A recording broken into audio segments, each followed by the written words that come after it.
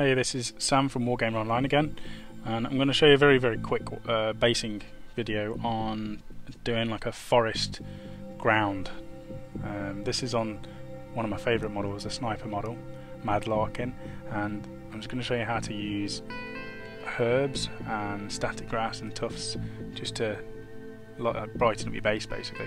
So this is static grass from Games Workshop. There's loads of companies out there, you can get it on eBay, you can get it all over the place, and I just use a little bit of PVA glue and any sort of tool to stick it down as well as possible. And you can find all sorts of different things for your basing materials as well, so make sure you store them in little boxes and tubs. One thing that I really like to use is herbs, and you can get, if you look down the herb aisle in any sort of supermarket or shop, you can find stuff like mixed herbs and oregano or anything that looks like it would be nice on a base.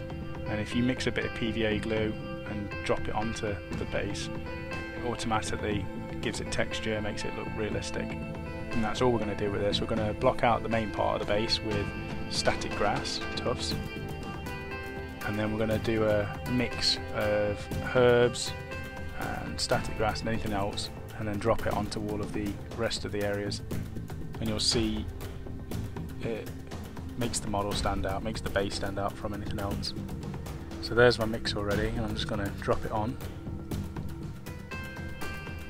And if you want this to be thicker as well, to look like it's even more overgrown, you can let the first lot dry, let it completely dry, then do a very thin watered down coat of PVA glue over the top of it to seal it, and then you can do a second PVA layer and add a little bit more in locations.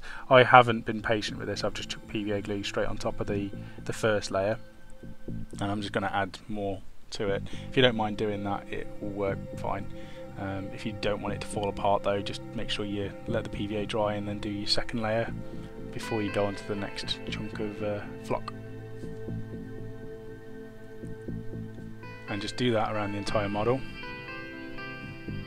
You can seal this with some sort of varnish, but that's the base done. It's really simple, really effective, and extremely cheap to get nice looking forest ground bases.